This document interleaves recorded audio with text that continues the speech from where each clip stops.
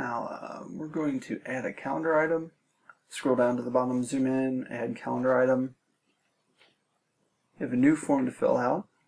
We'll type in the subject here of St. Patrick's Day. Add some text detail. We'll click the top calendar tab. Choose the date, the 17th. As you notice, you can have all-day events or unspecified time. You can set it to daily with repeat intervals, weekly, some similar choices, monthly, and yearly. But there's no repeat. It happens once per year. And save.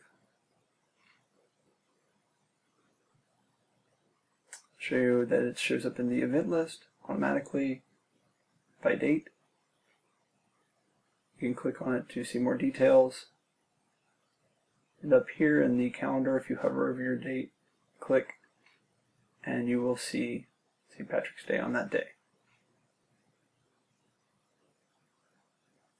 Now I'll show you how to manage a calendar event that already exists. We'll just continue to use our St. Patrick's Day sample. You can modify it, make some changes to your text. We can even change the color and typeface a little bit here. Save our changes.